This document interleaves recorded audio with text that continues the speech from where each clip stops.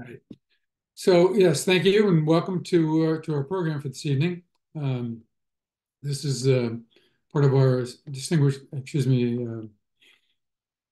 The My mind just went blank here. Great Great decisions. decisions Great program. decisions. Sorry about that. Dr. Tommy Shih is an associate professor uh, in business at Lund University. He's a policy expert there. His research focuses on global science and geopolitics and on innovation management. He's a senior advisor at the Swedish Foundation for International Cooperation in Research and Higher Education. At this organization, he oversees the work on responsible internationalization, including coordinating the Global Alliance for Responsible Internationalization. It is a network consisting of research funding agencies from 5 different continents. Tommy also serves as an expert on science and technology and business for the European Commission and the Swedish government agencies. So, Tommy, we thank you for joining us tonight, and maybe we could start with a little bit of overview. How did you get interested in this topic? Yeah, thank you for the invitation. Yeah, happy to talk about this. So basically, how I got started was um, coming from the university. Of course, I've been working a lot with scientists and researchers across the world, and then it's a big part of it is actually trying to disseminate knowledge and but also for the past few years it's been obvious that the world is changing. I mean, we still see I would see quite active globalization, but it is changing because of increased security concerns in the world. So I was basically recruited to a policy organization to kind of try to create a little more knowledge around this issue in Sweden. So that's basically where it started, and I something that started just as a project has turned into something much more. Has because it hasn't really kind of gotten any better. It's unfortunately things are getting worse. So the issue is here to stay. But that's kind of the short story as to how I got started.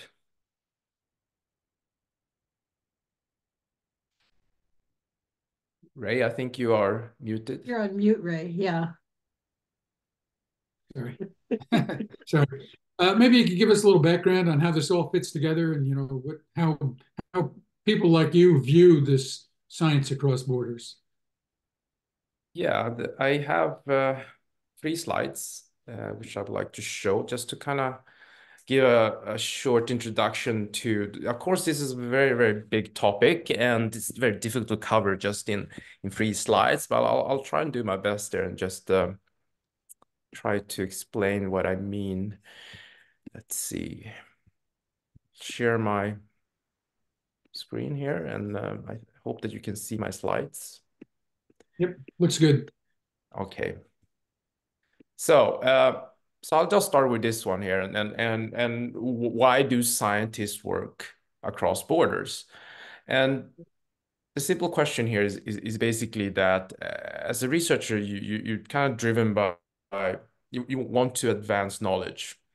And for that, you need data, of course. Of course, you want to work with competent people, students. And it's also a lot of it is about basically just getting to know people and see what's out there. And when you start to see what's out there, finding people that are equally willing to collaborate, that's kind of where co-creation can start, right? And that it is evident that that raises quality in the research, also of course impact, because if you're only doing research within a university or one country, of course the impact of that will be limited to that country, right? I mean, of course others can read about it, but really how value is being created, how knowledge is being used is by actually interacting.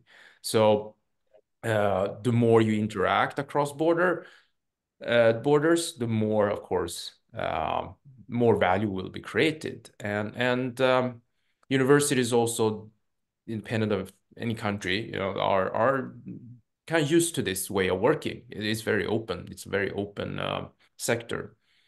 And this, of course, becomes increasingly important now also due to the global challenges and all these adverse effects coming after in the wake of climate change and pandemics, etc. So the reasons why we work across borders as scientists is quite easy. But then if we then get to how is this governed then? How does this work? So what I'm trying to show here is just a network of researchers. So basically the dots here, they're the nodes. These are people. And this is usually how a network will look like. So we're talking about researchers that will form collaborations with people they find suitable to work with, that have competencies that are somehow needed in order to advance a project and project goals. Now, obviously, these people are going to work in different organizations. So the kind of dotted line there kind of represents that they're actually working within an organization, but they're also working within a nation. So this is just kind of one organization that I've shown there in one country. But of course, the other dots, they will also be encircled by these organizations and countries. But since as a scientist, you often work in a very open environment, it's viewed often as a more porous line. So it's kind of not a static line, which will kind of like restrict you from kind of working only within that organization or country. Companies, of course, is different, because companies, they will be much more restrictive in how resources and knowledge can be shared. But that's not how it works in science. So this is often what we call a scientific globalism perspective, that will try to advance knowledge as best as we can in an open fashion. Right? And the lines are very porous here. And this also aligns very well with this idea of science as a common good, rather than as something belonging to a nation or to an organization. So the next picture here is seeing it then when these lines have now all of a sudden become much, much more stricter. Right? So what we're seeing now is that we clearly see how these researchers are organized within organizations and within countries. And this perspective, these perspectives have always been here, right? I mean, scientists have always been employed by universities that's mainly funded by nations. But states, governments have usually respected institutional autonomy, respected academic freedom, to let researchers find their partners wherever they find, in any ways they find suitable, even in countries that are very different from our own country. And this is changing now, of course, because of geopolitics.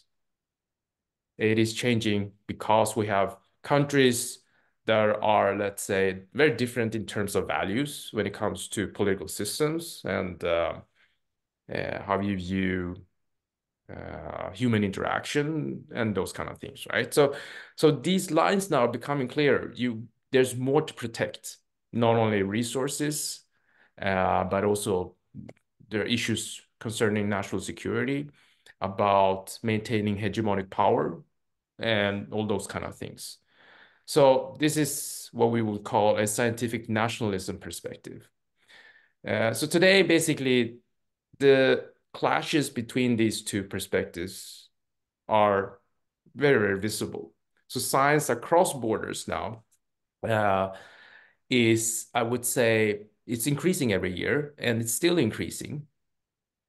But The problem today is that it is being controlled in a much tougher way today than it was just 5, 10 years ago. And this is, from a scientist's perspective, very problematic, because how are we then going to deal with advancing knowledge? How are we going to find solutions to global challenges, etc.? So this is now I wouldn't call it a dilemma, but it's definitely a lot more conflict, and it's definitely a lot more difficult to kind of achieve a lot of things given the situation. So I would like to stop here and just maybe we should go back and have a discussion. Sure. Okay. All right. Thank you for giving us that perspective on that. The article in our Great Decisions book, this particular for this topic, focused primarily on climate change. What are some of the other areas of cross-border science that are kind of like important today that is receiving the most attention? Yeah, there are several areas. I would say, of course, climate change, the obvious one, but also global health. I mean, we can definitely see how virus and bacteria don't respect borders, right? And I would say definitely that this is the one of the most important areas to work together when it comes to global health. That if we're not going to be able to share data, to be able to work with other scientists, it's very difficult to know the origins or the mechanisms of certain diseases and how a virus will spread and those kind of things. So that's one thing. Another thing would be, for example, biodiversity. That's also species. We're talking both about animals and also plants and those kind of things. Doesn't respect borders either, right? So how are you going to preserve habitats and animals and different species if we are not able to work across borders? So those are just two other areas which are going to be very important: biodiversity, climate change, global health. Those are all very important. Okay, thank you. Just as a reminder, if you have a question, if you go to the chat room and send your questions directly to me, when we get done with this first part of the program, I will call on you to ask your question later on. One of the issues that was again mentioned in the article was about the idea of moral hazard. How do scientists view this notion of moral hazard, especially as it relates to kind of cross-border kind of impacts of these different areas? Yeah, moral hazard. I mean, that's a term that's often being associated with economics, and that basically someone is willing to take on more risks than it's warranted because you don't have to bear the consequences. So that would be when banks are being bailed out, but because they've been taking too much risk and taxpayers need to cover for the banks, for example. In science, that could mean different things. I think in the article, it refers to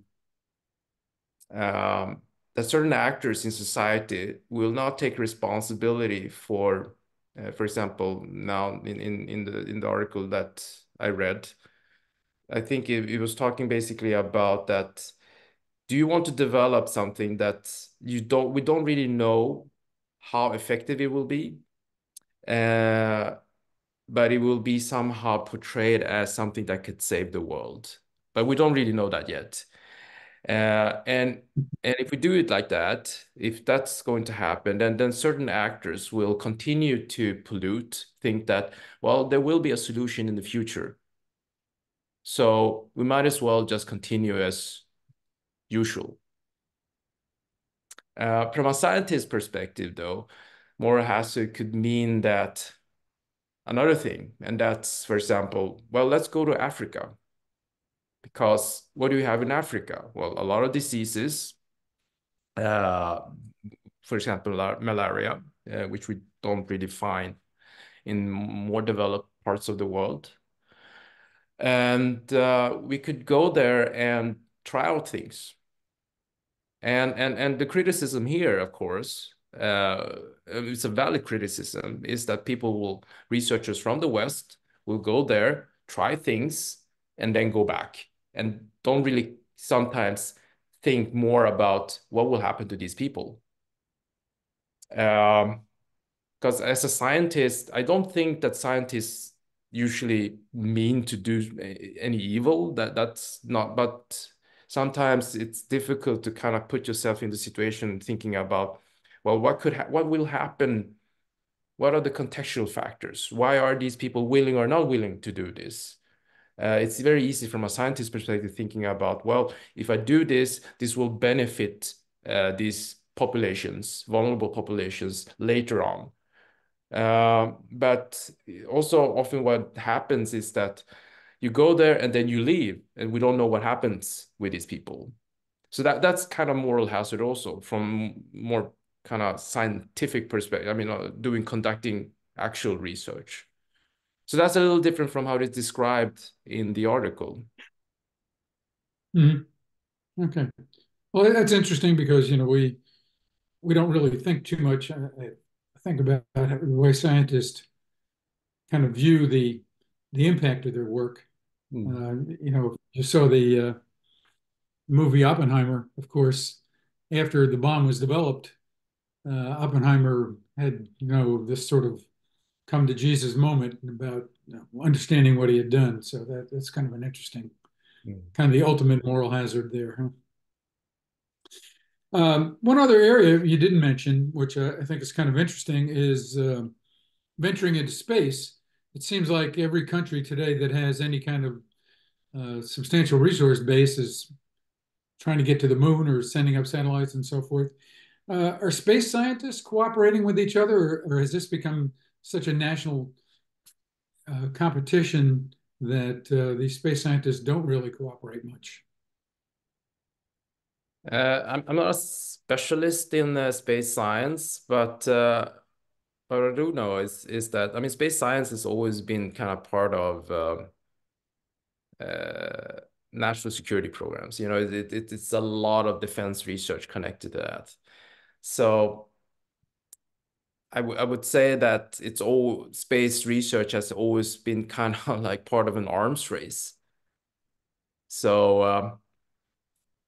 I think it's always somehow been more restricted in who you can work with, which countries can work together. Of course, it is, I think, also a space for, I mean, space being a space for, I think, an arena for building diplomatic relations. I mean, we see that with these international space shuttles and those kind of things, right? But when it comes to basic research and the area itself, I think it's extremely, well, countries are extremely cautious and protective of this type of research. So I don't think it's ever been that open. But then, all these fields are also made up of underlying fields like mathematics, physics, materials engineering, and those kind of things that, there you often see a lot of collaboration. And then somehow there is an interconnectedness there.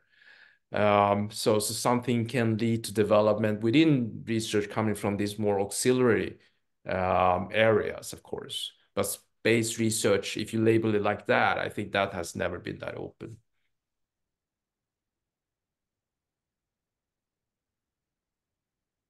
Okay. Are you frozen up there? Or are you okay? Oh, you're okay.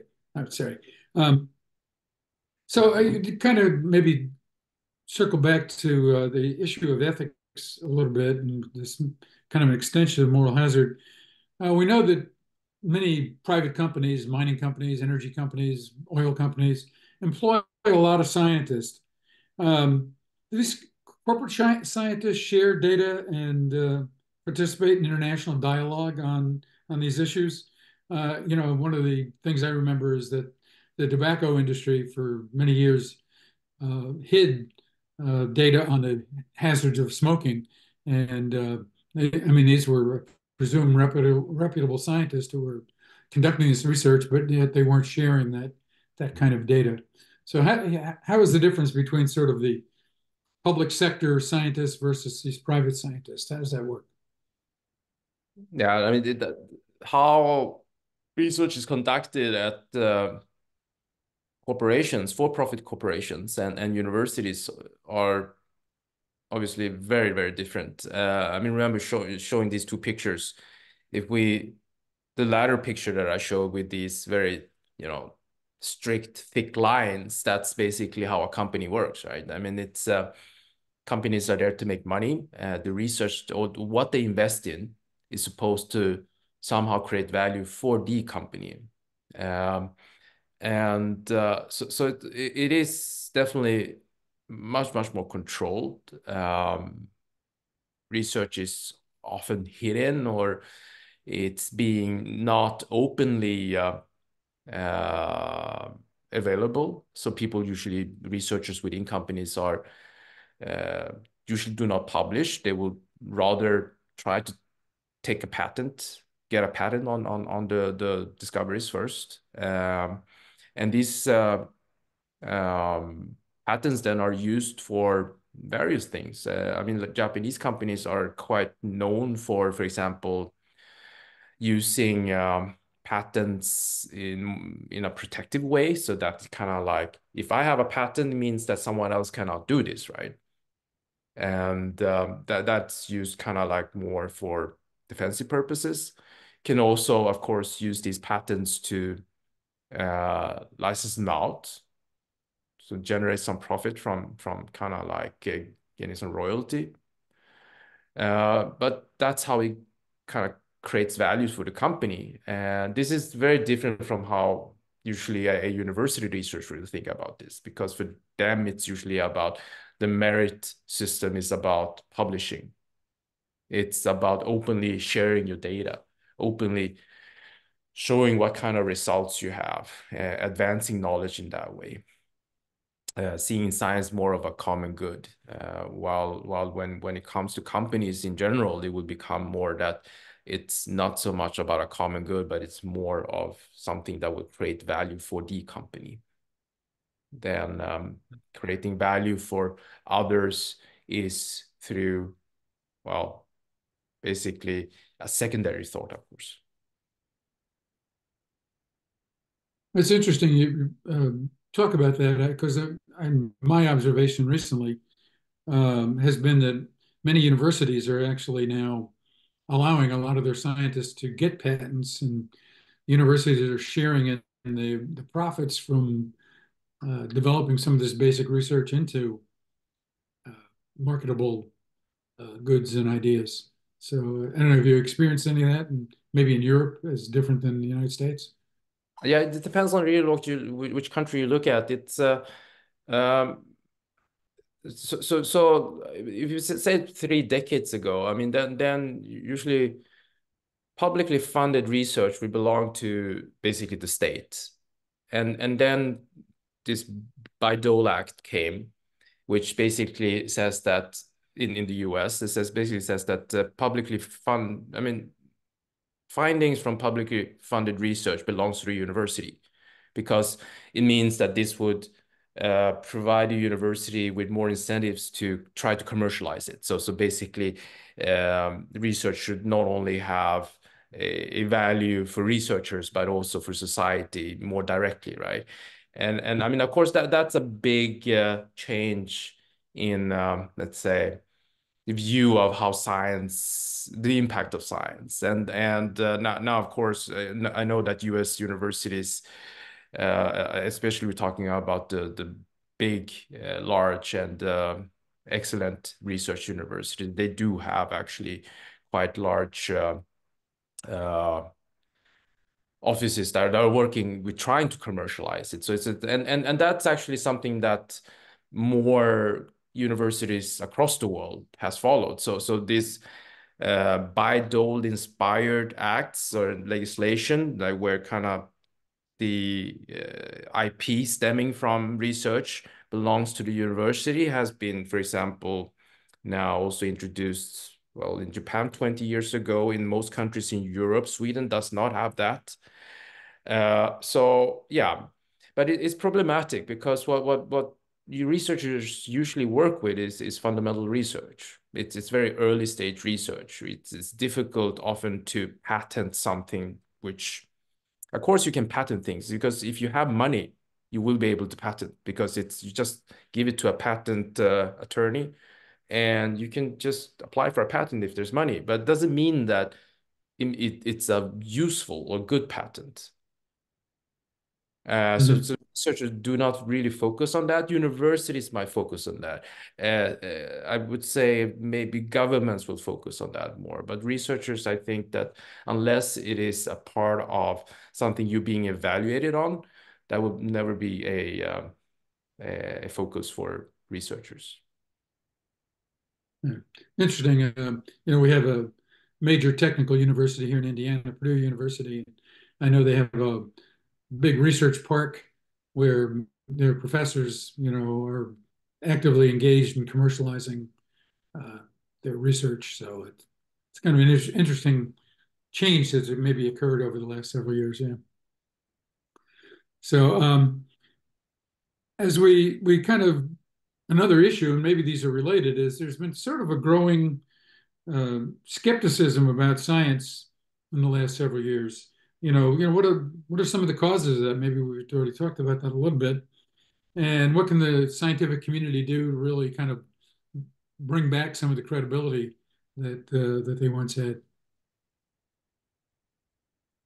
Yeah, and it's a difficult question in the sense that I think what we've seen, yeah, I mean, a part of what we've been describing, that yes, commercialization of research, I think, is increasing, and but I think also the expectations on what research could do or what it could solve in the short term, I think also is often overstated. So what we have is there's a lot of information about what research should be doing, and of course, it is not always being pushed by scientists. You have politicians, and also we have media. We also have people that are just putting out disinformation on what this is. And this has obviously increased with digitalization. Of course, it's so much easier today to just, push out some theory about what this is about, and it doesn't really need to be correct. Just some people will have a big platform to say things, and I think the issue here is there are these platforms, and there are more and more people that are willing to kind of like be involved in this dialogue. Of course, I think dialogue is always part of a democratic society, but then what scientists or what I think the sector, the research sector should be doing is, I think, to be able to communicate better what science is about, how the process looks like, so that, so the thing with science is that it's often being, I would say, of course, used, but mostly abused, I would say, because the thing with science is that there are really no quick fixes. The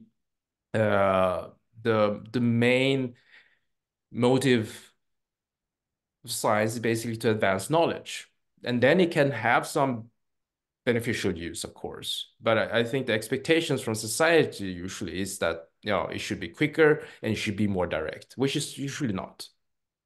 And with that also comes all this misrepresentations, misconstruing science, and those kind of things.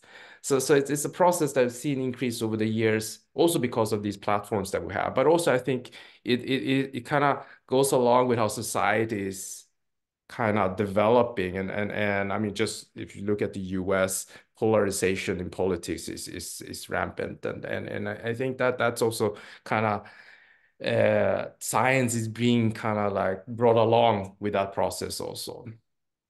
So it's very difficult to say what to do about it. Like I said, I think the science community needs to be able to represent itself more accurately of what it is and what it's doing. But at the same time, there's a lot of, I think, fact resistance in society today, which is very, very difficult to deal with also. Even if you push out that information, it's always someone louder and more vocal. All right. And one area we didn't mention yet, which is kind of kind of on the in the media a lot nowadays, is the whole idea of AI. And how are countries dealing with managing AI across borders? And is this something that the scientific community is trying to address, as far as you know? Trying to address, not doing a very good job, I would say.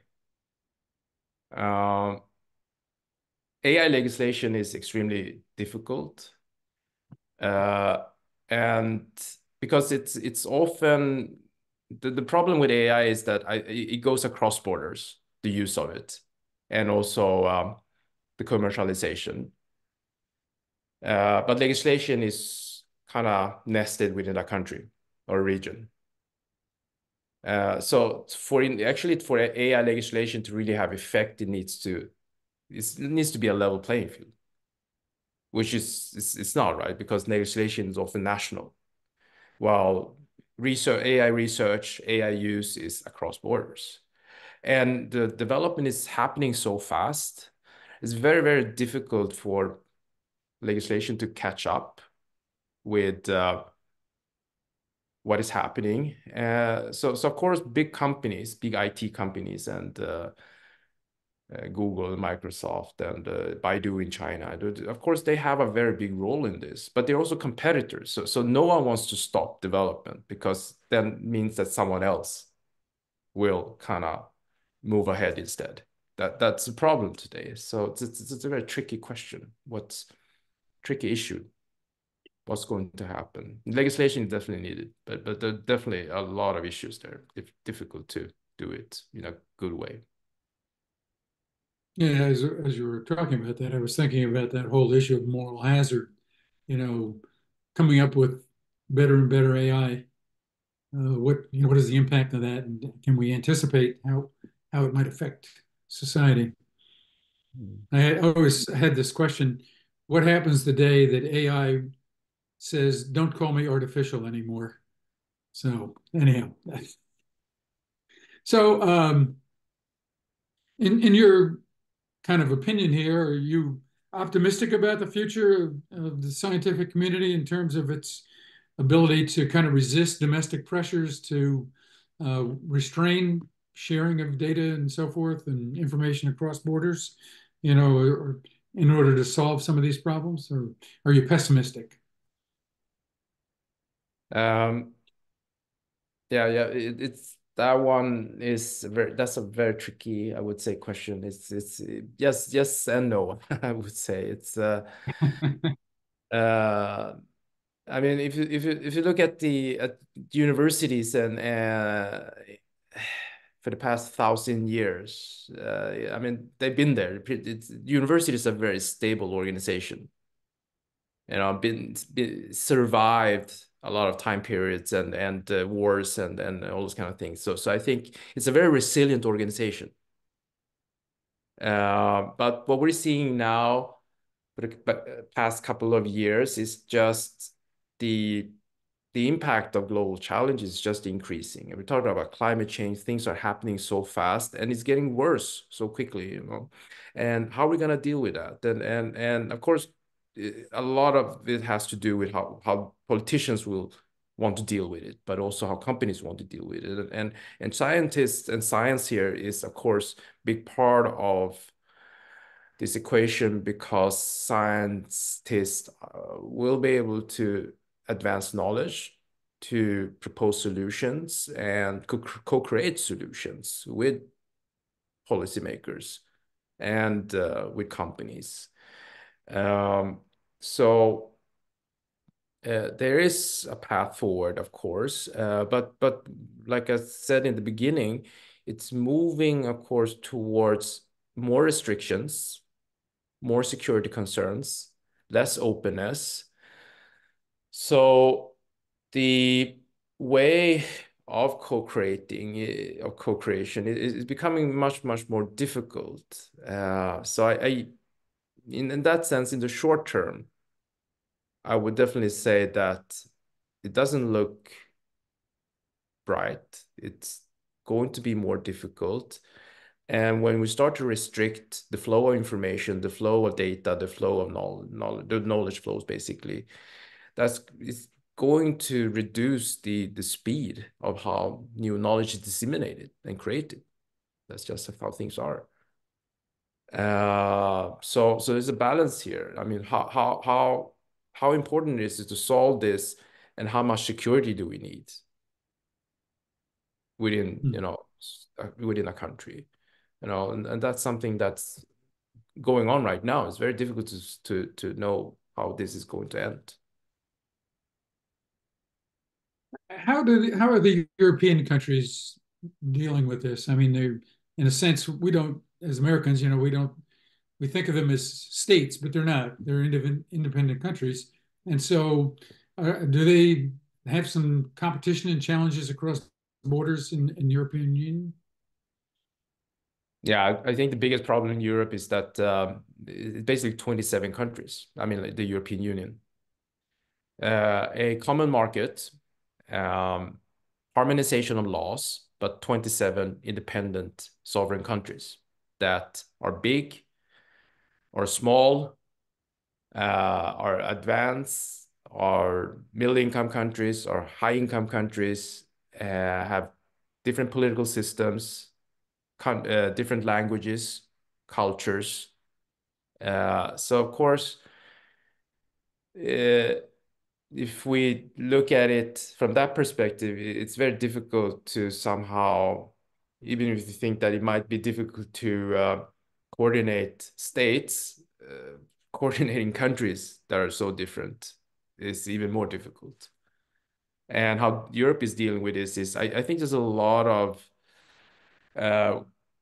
ambition. The ambition from the European Union basically is to now point with a whole hand, say, this is what you need to do. This is what you should be doing. Instead of, having this open discussion, I think it's going a little more towards, trying to show with the whole hand that this is the direction you need to go, and these are the changes you need to make.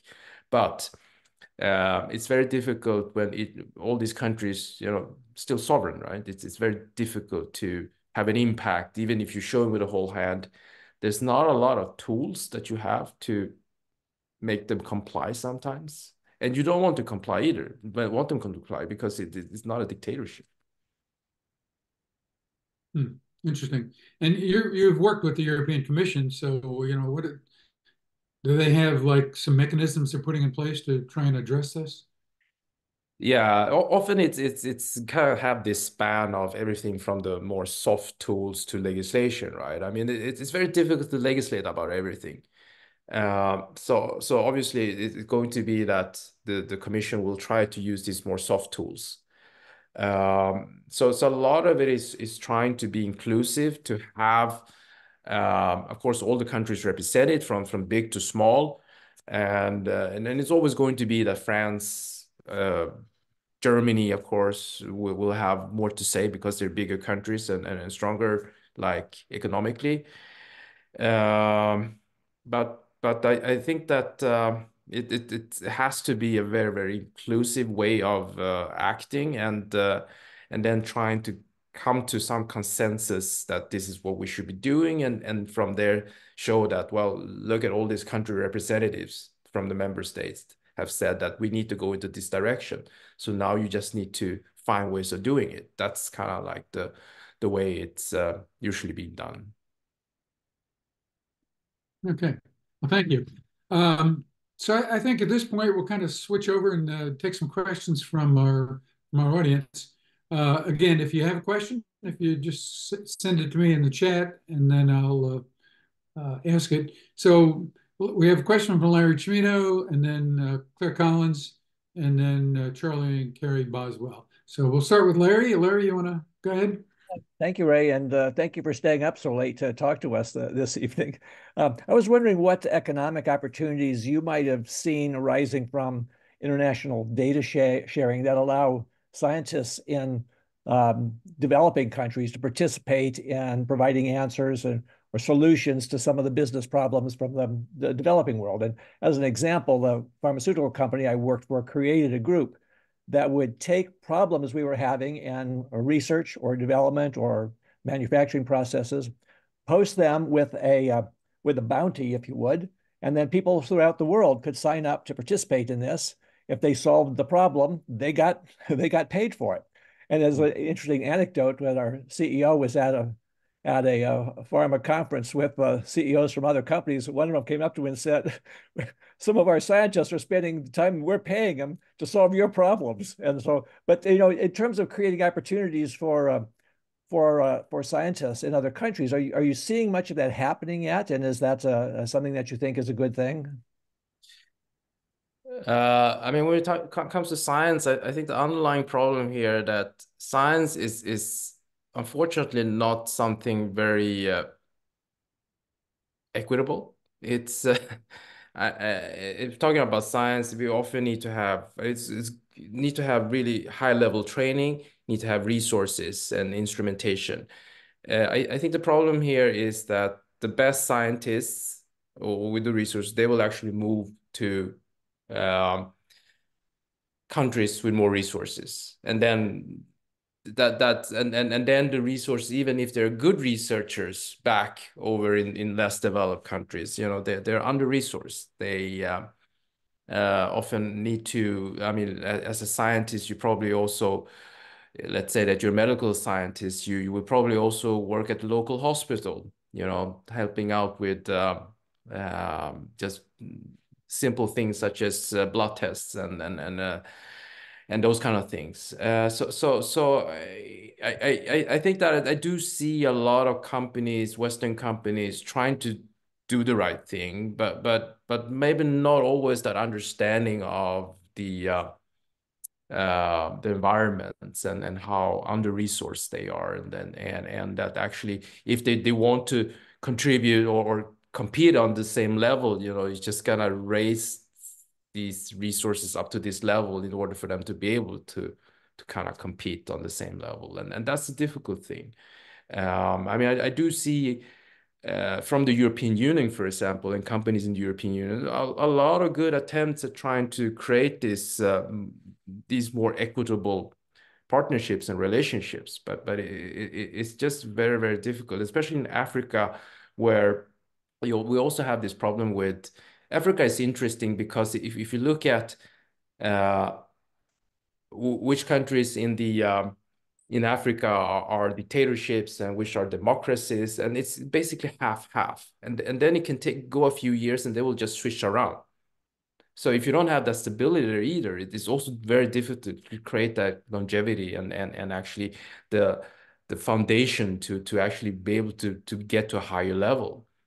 The thing that's going on in Africa right now, for example, is there's a lot of young people, and that's the level of education, the education levels are rising. So that's a good thing, So maybe, let's say in 20 years, if we would follow like a linear line there, then of course that would be the next engine of growth, right? But with the situation as it looks like right now, and with climate change and these people around the equator will be mostly affected by climate change, I just don't know how the conditions for competing on the same level is just not there. And I'm not sure it will be there even in 20 years. So thank you. Larry, did you have a second question there, or were you? Well, I did have another question, and that has to do with whether global sharing creates opportunities for major data breaches or for bad actors to steal data for the purpose of infringing patents and so forth. You've talked about this a little bit, but what are your thoughts there in terms of the negative consequences of data sharing in this way? yeah, I think that open science is a good idea, but then yeah, we do have certain states that somehow have industrial policies that kind of almost venture into what would be espionage sometimes, yes. So we do really have that. But I would say that it's a subset of all this sharing kind of like that kind of will be bothered by this. So it's just not across the board. So I think the solution should definitely not be that we should just protect everything. Just it has to be a lot more granular. Right. Thank you. Claire, you had a question? Yeah, I read the article and I was concerned about the global warming. It made me think of a book I read a few years ago called The Brothers Vonnegut. It was a dual biography about two guys from Indiana. Kurt Vonnegut, of course, became a novelist, but his older brother Bernard was a chemist for GE in the late 40s to about 1952, I think. And he did some experiments on cloud seeding, which some of it was successful and some wasn't, and some was a little too successful. Um, I guess one person's success is another's misfortune, but he left the company then. But I was the chemist the element or whatever was he was using was silver iodide. And so I looked it up on Wikipedia a few days ago to refresh my memory, but it's been used more recently. It was used during the Vietnam War to extend the monsoon season 30 to 45 days and make the supply chain of the Viet Cong more difficult in the mud. But it's been used in Europe and the Middle East recently and Australia to make rain. But it's pretty scary if you can affect another country's ecology and climate. And I just wondered, are there any international bureaucracies that would prevent disasters? Uh, this is, yeah, these kind of things are usually not regulated, especially when we're talking about research. These are issues for ethical review boards usually, and but they have this in their portfolio. They will basically say whether or not this research is ethical or not. And if there's no legislation backing that up, and which we will not see, international law is not very good at coordinating things like this. I you kind of probably we have to leave it to the ethical review boards, and this needs to be a considerable amount of training to kind of understand how we should think about these things. At this moment, I don't see a lot. It's very difficult to legislate across borders. And so basically, let's say the line of defense that we have is ethical review, peer review. That's what we have in science. Are they working with the United Nations? I mean, I'm just trying to figure out where they would all come together. Yeah, I mean that could be an option. Yeah, UNESCO, for example. That has been the United Nations sometimes will be more of a place to gather, definitely important, especially around these issues. And the results and the findings of what they come up with might not be, let's say, that potent always. But I think it's definitely needed. A platform is needed. I work with the Global Research Council, which is basically a consortium of public research funders from across the world. And they would be very capable of bringing up this question because funders, they have a stake in this. And then, of course, you know, if you give up funding, if you're the one that funds things, then of course you have a lot to say. So that could also be another option. Thank you. All right, thank you. Charlie and Carrie, did you have a question? Yeah, is the world scientific community starting to express concern over the upcoming U.S. presidential election, since one of our major candidates has a pretty demonstrable record of being anti-science and certainly anti-international cooperation? Yeah. Yeah, it's I think definitely in Europe, I think basically everyone I talk to is very concerned, and it's difficult to understand, of course, seeing it from the outside. I mean, seeing it from the outside, it seems kind of obvious that this is not a very good candidate. But then, you know, it seems like this person has a lot of support, you know, from a very big base. And definitely now, what in Europe, what we're concerned about, for example, is I mean, Betty was talking about NATO just in the beginning, and because what could happen there is if the US pulls out of NATO, and if that even that would be possible, and but somehow I think that even if the US will not pull out of NATO, I think that with Donald Trump as a president, that would still kind of mean something for NATO and its effectiveness. But what would happen basically is that then Vladimir Putin will, you know, be able to kind of expand and probably prolong this war and maybe even win the war, which is going to be extremely problematic for Europe, which is then going to lead to more isolation in Europe, because then obviously it's can't really talk about having a transatlantic pact anymore if that would happen. And this will not benefit anyone in the world except for Vladimir Putin and Russia.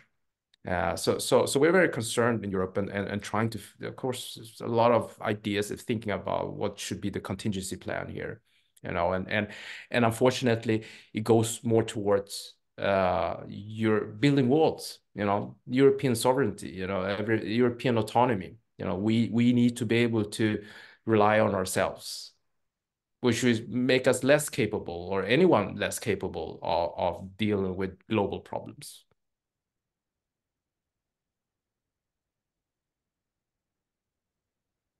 Okay, thank you, Charlie and Carrie. So I had this kind of brought up another question for me. In terms of scientists who do defense research versus scientists who are doing more other, I guess, non-defense research, maybe is a way to think about it. You know, are these different communities, or are these the same people that are just kind of focused on different issues, and do they talk to each other? Well, it's very difficult to draw a clear line there. I would say the easiest way of drawing a clear line would be for example, NATO has this defense fund, and that's definitely, you know, for dual use research. So if you're in those programs, of course, you're going to be limited in how you can share your data, who you can work with foremost. Of course, it will be only with allied partners. Then we have this problem with, I mean, let's say in engineering. So the distinction, sometimes jokingly, what people do is we'll talk about research that is dual use and research that is not yet dual use.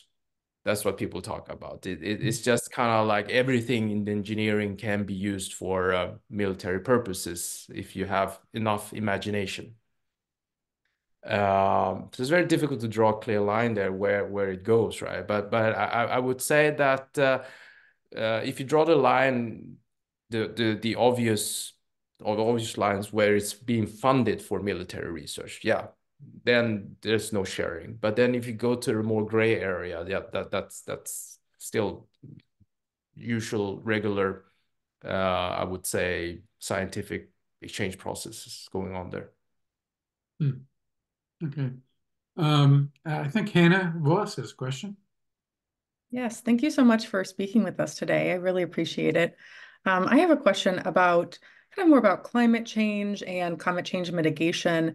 I'm wondering if there's a specific country, maybe in Europe, if that's what you're most familiar with, that is excelling at addressing climate change. I know a lot of countries like to talk about it, although in the US, sometimes there's still hesitation about addressing it and what can be done to address it. But is there a country that you think that is actually doing really good work in addressing climate change? Thank you. Doing really well. I wouldn't say that there's any country that's doing really well. If you look at the rankings, usually Sweden would be on top of the list, the Nordic countries, and but I would still say that we in Sweden have a long way to go. But if we talk about the use of clean tech, use of green technologies, definitely, you know, China and the US actually would be on top of the list here. But then, you know, that's also the problems with the US and China is that still a lot of coal being burned, a lot of fossil fuels being used. So it doesn't really kind of balance out. While Sweden has more of Sweden is a very small country also, as more, I think, across the board, a better way of approaching it. Everything from the energy mix, you know, less of burning coal and more of renewables, like but it also comes to kind of simple things as consumption behaviors, you know, and what kind of vehicles, or if you want to, or if you take public communications and those kind of things. That's just people ride a bicycle but that's almost impossible, you know, in the US sometimes, you know, to right, take your bicycle to work and those kind of things, right? But you know, it really has to be on a system level. You know, it has to be across the board. And here I really see, of course, Northern European countries being a little better. So the issue here is not really just going to be solved by, well, let's just kind of like put in more new technology and things will get solved, you know, because if people's mindsets will not change, you know, then there will be no real change. Yeah, it's kind of a follow-up to that. Thank you, Hannah. Follow-up to that, I've heard politicians in the United States use the phrase that, you know, we should let the market decide, you know, what kind of technologies are in place. And, you know, there's a lot of objection right now to this whole issue about gas stoves. I don't know if that's an issue in Sweden or not, but that has become kind of a political, what's the phrase we use in the United States? Political football. You know, that somehow or other we're forcing people to get rid of their gas stoves for electric, and so this becomes sort of a crazy situation where what's being said isn't actually true, but it's used to kind of thwart the implementation of technologies. So anyhow, just a comment. Betty, I think Betty had a question. Thanks, Ray. Actually, it's a couple of questions, Tommy. And I want to bring it down to just the consumer level, which is where most of us live. And one is associated with addressing the understandably nervous reaction of people regarding new vaccinations. We're still going through this with COVID. I mean, we're talking about COVID like it was something that happened so long ago. And it really was just 2 years ago, we were still kind of just coming out of the throes. It hasn't been that long ago. And it still sears in my mind the concern, and people who are not scientists talking as though their views should be deeply respected. That, well, after all, it took decades to get vaccinations in the past. We can't possibly trust something. So, and I have a second question after you ask this, after you address this one. For those of us who get frustrated with that and want people to kind of stop talking to their friends who aren't scientists, that this may be something. I don't know how a car drives either, but I get in a car every day and drive it. Comfortable in the knowledge that people put it together who knew what they were doing, or get on an airplane, or comfortable in knowing that people knew what they were doing and putting it together. What can we say to people who are just don't trust science to the point that they're not going to trust the because of the rapidity of the COVID vaccinations and just the vaccinations in general? Again, here in the US, this distrust has now lent itself to schools. We have a Surgeon General in the state of Florida. He this is a wackadoodle case, I think, but is telling parents, if you don't want your child to be vaccinated against measles, then they're having an onslaught of measles in Florida, and even saying, and we'll trust you if you want to send your child to school. And people are just responding. A part of it is the political climate we live in currently. Well, what can we say to people in conversations that we have at parties and at dinner gatherings, just among consumers, kind of welch this craziness? I see it as crazy. So I guess my view is being expressed, but what can we as consumers, how can we best address this? We're not scientists. We don't want to sound like a scientist. I don't want to sound like a scientist. But what can we say, Tommy? What might you suggest? The people who are saying this aren't scientists either. They don't build cars, yet they drive a car. Yeah. Well, I mean, I think it's very difficult to convince people if because a lot of times, some of these ideas are definitely not based on facts. It's not based on a clear logic. And I mean, and also the thing with science is that science is usually not exact. It's about developing hypotheses, testing them, and seeing whether they're accurate or not. But it's under certain circumstances, right? So we believe it will work, giving this range of parameters. But with immunization, with vaccination, what we know is that basically the data is pointing in one direction. It's the same with climate research. It's pointing in one direction. It's very difficult to say that climate change is a hoax. It's not. I mean, because even if scientists disagree, they'd still agree on the overall over 99% agree on the direction. It's the same with immunization. So that's the fact. But then how are you going to convince maybe that, I don't know if that's It's not so much that the immunization works. I think the concern is that we're saying, oh, it couldn't possibly. I mean, it takes a long time to develop an effective, and how could you do it in such a short period of time, where in the past it took a long time to really, and that's the concern. I think people don't trust the process. It was too fast. Yeah, and we should spend 20 or 30 years or something, then they'd feel okay. Yeah, but the thing with the COVID vaccine, that it has been kind of, if you look at the research on the vaccine efficacy, it's been proven, so it's kind of like been scientifically proven.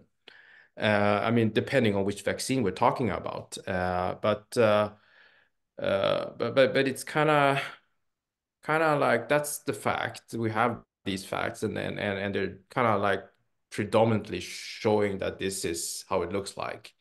Of course, there will be some disagreement, maybe of the mechanisms or how it could be improved, or yeah, and the level of efficacy might shift, but it has a certain level of effectiveness.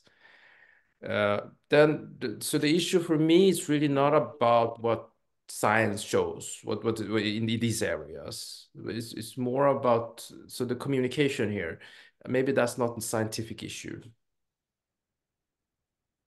Yeah, I think what I'm going to do is just pull my car example and say, well, you get in a car you didn't build, because that really is, it's really is hard. It's going to be a value judgment people have to make. Well, let's talk national security. What are the national security concerns, particularly in dealing with countries we're uncomfortable with, such as Russia and China?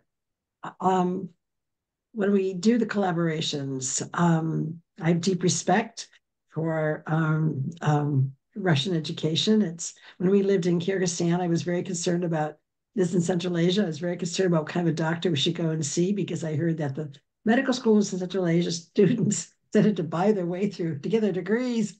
And I said, well, what kind of doctor should we look for in case we need one? We won't be using the embassy's doctors.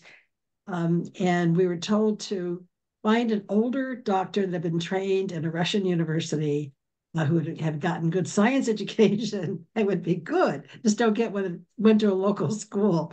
And we were fine. But what of the national security concerns? Is this real or not? Can we do collaboration with labs in China and in Russia? If we are, and not just for the US, but for Europe. And can we do that with scientists, knowing that they should be above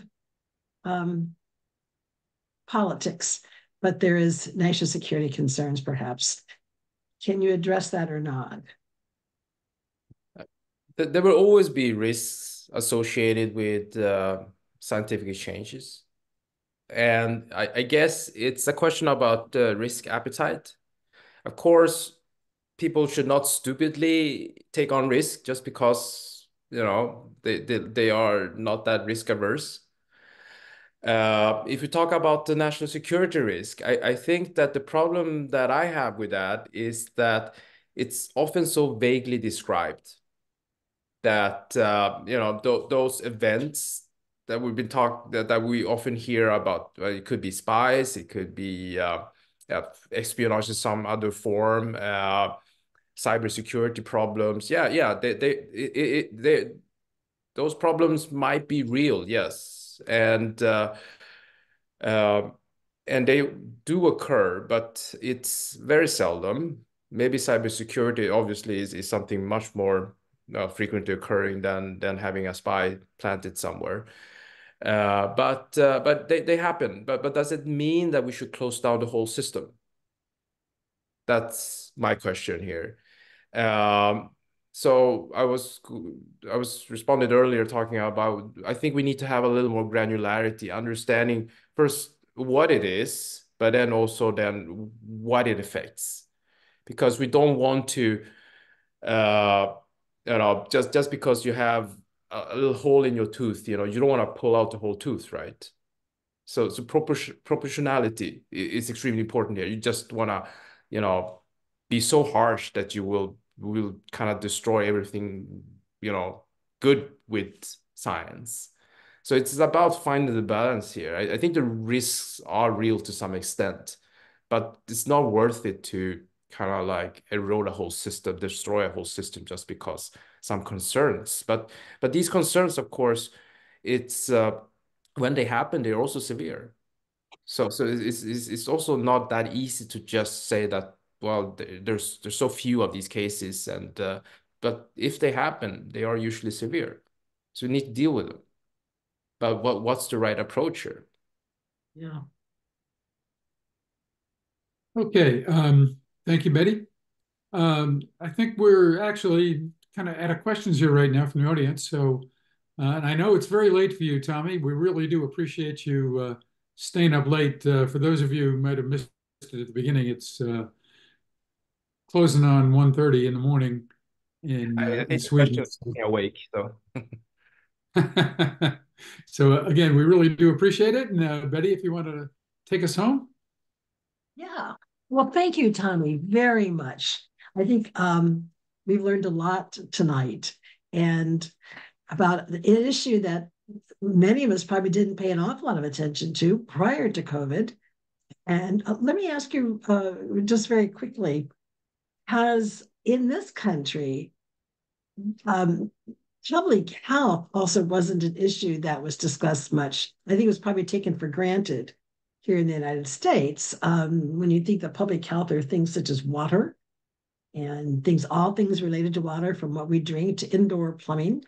We're living about 30 years longer now than we were in 1901, and about 25 of those years can be directly attributed to public health. It's just water and immunizations. And what's interesting is that at the university, while here in this country, enrollments are down overall in universities, there's many factors for that, including the cost of college tuition and is this degree worth it? But enrollments for schools of public health have significantly increased. And are you experiencing that also in Sweden? Uh, in Sweden, basically, the universities are predominantly publicly funded. That's true. Yes. And yes. And I would say donations and philanthropy is really only a small part of. But definitely, we of course there has been a little, yeah. The budget allocation looks different, of course, in times such as these. Well, has there been an increase in public health among students in Sweden, aside from the cost of tuition, just as a result, perhaps, of COVID? The young people paying attention, being home from school, paying attention. This is something new. And schools of public health across the country are enjoying interesting and significant increases in enrollment in public health because the demand among students is there. Yeah. And we've seen this growth since COVID. Yeah, no, anecdotally, yeah, I would say so, and maybe not so kind of like so much the physical health of students, but maybe the mental health. I probably kind of sense a change, students. I don't know if that has to do with kind of like it's more accepted in society today to talk openly about mental issues and those kind of things. But I definitely see a lot more students getting burnt out and being depressed. Tell me what I'm talking about is an interest in public health as a course of study to go into the field of public health, as opposed to the other universities are declining in enrollment. And aside from the tuition, which we're not comparing apples to apples here, but that the interest has increased significantly for students to study public health. Have you seen that in Sweden? No, I mean it's I haven't seen the enrollment numbers. So I don't know how many applying. So and the let's say the spots for any specific health program, I don't think they have increased. So I don't really see that. Swedish universities are very bureaucratic. They kind of, it takes ages to change something in the core structures and the so it doesn't have it cannot. That's what I was talking about earlier, also about the resilience of universities. Universities are extremely resilient, especially those that are publicly funded. Yeah, publicly funded, but bureaucratic. That's interesting. Yeah. Well, yes. I can't speak to whether I know they're bureaucratic here, but as far as whether they're change adverse, I don't know. Can't speak to that. However, thank you very much. This has been very informative. And I know we're going to be continuing this soon, 2 weeks, when we talk about pandemic preparedness. Clearly, science and public health is going to be a part of. We seem to have had common thread with our topics this year in Great Decisions. It's been rather interesting. And science has clearly been one of those has been one of those threads. It's been really fascinating. Again, I want to remind you that our topics are given to us by the Foreign Policy Association. So a great deal of thought is put into these, and they must be thinking about common threads when they do put them together. But thank you, Tommy, very much. And again, for agreeing to see us so late at night. and for joining us. And thank you to this wonderful audience for your questions. Again, a reminder that next week, it's going to be on Wednesday at 11:30. So if you sign up, and that is going to be a program that Hannah, who's on still with us this evening, Hannah Voss, has been working on and found a wonderful speaker for that. And then 2 weeks from tonight, on a Tuesday night, will be NATO, the future NATO. I think you want to join us and participate in that conversation. And then our very last program on the 26th of March will be pandemic preparedness with the not retired, but he was the Surgeon General for the United States in the Trump administration. And he is now at Purdue University. So thank you all for joining us. And I want to wish you all a good night. Thank you, Ray, for the questions. Good night, all.